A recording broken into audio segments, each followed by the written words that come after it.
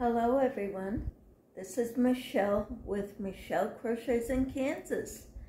I've got some news that you're probably going to get tired of hearing about. I finished round 78 of the Liliana Afghan. 79 should be easy. I will need to use stitch markers to keep count of how many stitches I've made, but it should be good. I gotta do 159 half double crochets per side, and then 2 half double crochets, chain 2 half double crochets in each corner. So until then, I just started right here. This little tab is the corner of the first corner where I started. So I've only done 5 stitches so far,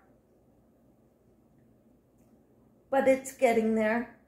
I got forward. I can do 79 by myself.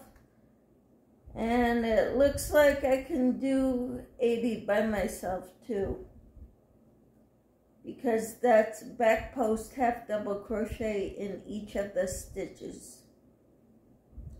I should be able to do that with the help of stitch markers. And I've got plenty of them. I've got a lot more in the other room.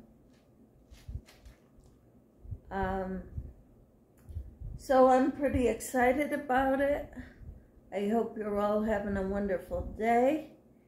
Let me know in the comments what you would like to see next. I tried recording a tutorial this morning and it didn't work out so well. And I'll try it again tomorrow.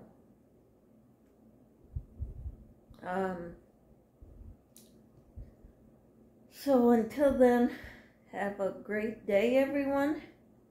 Let me know in the comments if there's any stitches you would like to see me work on.